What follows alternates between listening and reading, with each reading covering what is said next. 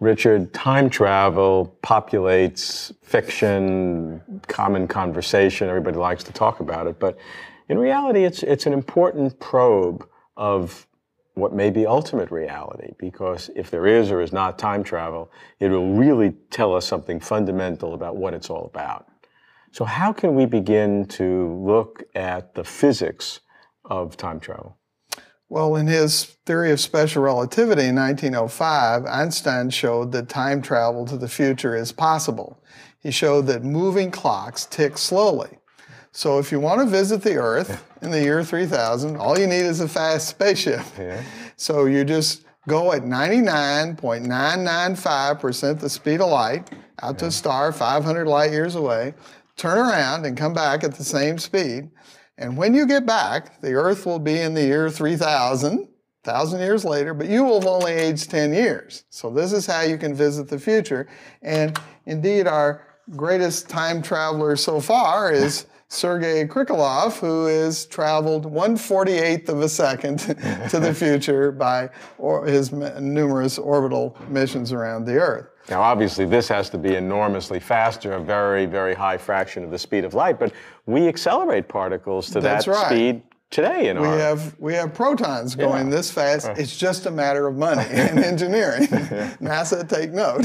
It's expensive, but possible in principle, we know for sure. Okay. Now, what about time travel to the past? That sounds much more complicated. That sounds more difficult. There's a poem. There was a young lady named Bright. She traveled far faster than light. She left one day in a relative way, but returned the previous night.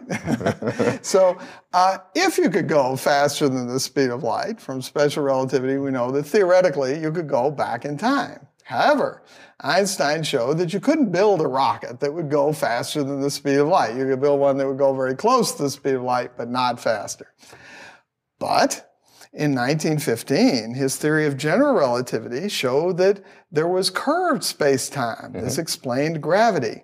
And in curved space-time, you can have a shortcut where you can beat a light beam to a destination, and this opens the door to having time travel to the past.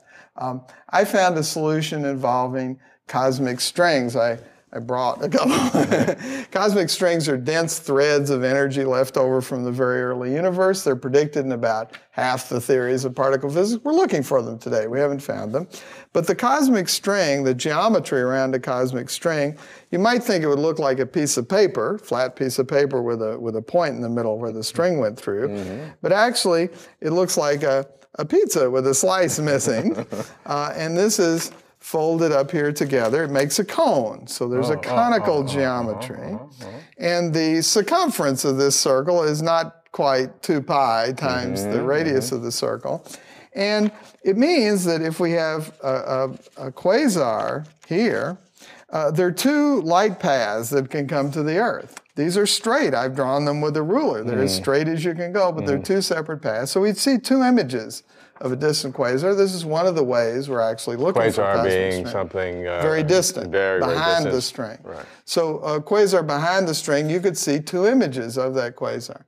And there are 2 light paths that would go, and one of them in general can be shorter than the other one. And this one's about a 1/16 of an inch shorter. So if I got on a spaceship and I traveled along this path at 99.999% of the speed of light, I could actually beat a light beam going this way. When I got here, I'd look back at the quasar and I'd see myself preparing to leave.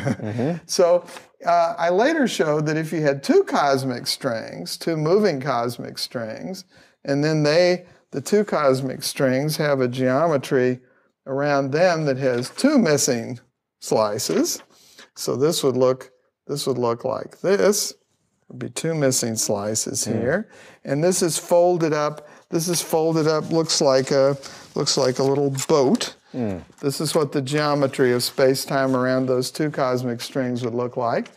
So if I was on planet A, I could go to planet B along this path, which is shorter than the light path going right through the middle, and I could beat a light beam to planet B.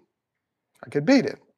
In other words, there would be more between my arrival here and my departure here. There would be more distance in space than years in time, more light years in space than years in time. And in special relativity, it was shown that if a moving observer, if that's true, if you could beat a light beam from here to here, then an observer standing here but moving would say that those two events are simultaneous if he was moving fast enough. So that means that an observer moving here could see my departure from planet A and my arrival at planet B as simultaneous events. He could see me leave planet A at noon and arrive at planet B at noon. And so then what I showed was if I had two cosmic strings and they were moving relative to each other, if they were moving like this, if they were passing each other like this, if they were passing each other like this, then moving in one string moving in this direction and one string moving in that direction, what I could do is I could come here from planet A at noon, arrive at planet B at noon, and then come back along this other shortcut and do the same trick in the other direction where I left planet B at noon and arrived back at planet A at noon. And arrived before you left. Well, just when I left, so I could shake hands with myself. That's an event I remember from my own past. I've left planet A, gone around these two cosmic strings, and come back to see an event in my own past. I'd say, hello, I've been around the strings. So that's time travel to the past. And it's one of the solutions in general relativity that allows this. Another one is the wormhole solution, where you take a shortcut to a distant place through a wormhole. And you can also visit the past there. So either this cosmic string solution or the wormhole solution. The very first one was found by Kurt Gödel in 1949, a whole rotating universe that had time travel to the past. So what's occurring here is that if this is space-time, and this is time going this way, space this way, your path through time like this is your world line, your path through time, you're going toward the future always. But what can happen here is that the space-time is sufficiently twisted so that you, while going toward the future all the time, yet circle back and visit an event in your own past. So this is just like Magellan's crew. They left Europe, they went west, west, west around the world, and then they came back to Europe again. So the time traveler circling the cosmic strings is going toward the future, toward the future, toward the future, but yet comes back and visits an event. And this would be caused by the curvature of space-time. Yes. And how far back can you go, theoretically, on these models? Well, it depends on how far the strings are apart and so forth. Given the right conditions, you could go arbitrarily far back. Arbitrarily?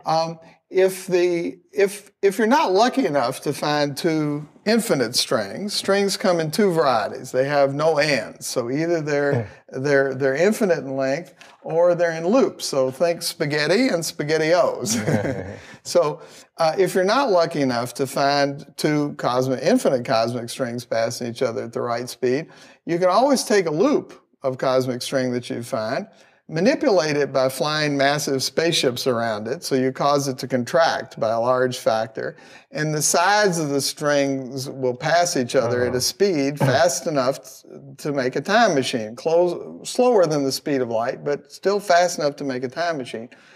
And then I showed that this would be sufficiently compact that the time travel region would be likely hidden inside a black hole. So you're coming in here, and a black hole solution would look like this. It sort of looks like a big funnel. And, you know, if you go in a black hole, here's an astronaut here. It's like a hotel where you check in, but you don't check out. So you go in like this. So if you were lucky, you could do the time travel inside the black hole, but you're never getting back out to brag to your friends about it. Never telling anybody about it. Never telling anybody about it. If you're real lucky, you might pop out in another universe after doing the time travel. That's very speculative. That's speculative. You could die in a singularity.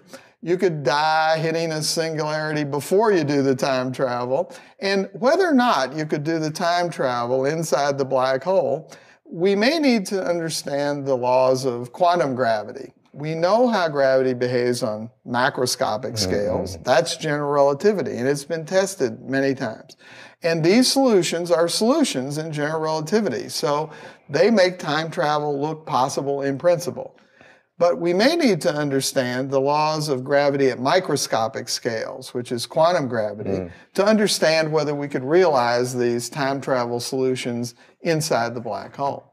So at the end of the day, how important is the concept of time travel to help us understand the nature of reality? Well, time travel seems to be possible in the theory of general relativity. It's our best theory of gravity. So we're interested. So the laws of physics, as we understand them today, seem to allow time travel solutions. And the question we're asking ourselves is, will we discover new laws of physics in the future that'll somehow stop it? So we're probing the boundaries of the laws of physics under extreme situations, which may give us clues as to how they work.